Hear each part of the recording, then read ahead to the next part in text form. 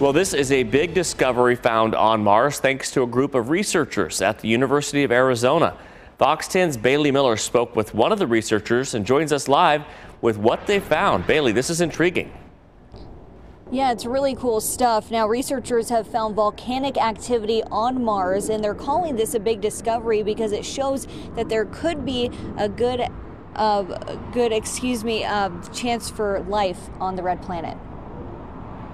This is a new finding by University of Arizona's Lunar and Planetary Laboratory. It shows a recent explosive volcanic deposit, and it was from 50,000 years ago, which is actually very recent, according to researchers. The most important and exciting conclusion from all of this is that Mars is still active today.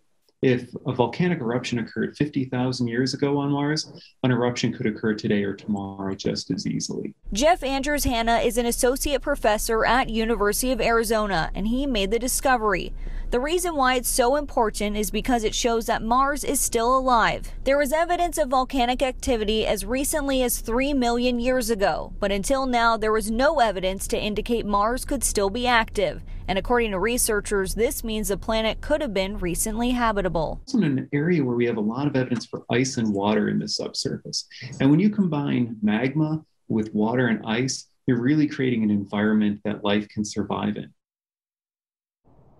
Now, researchers are very excited about this, hoping that it brings renewed interest to this area. And they say that this is the most recent volcanic activity, but they're predicting it won't be the last. Reporting live, I'm Bailey Miller, Fox 10 News.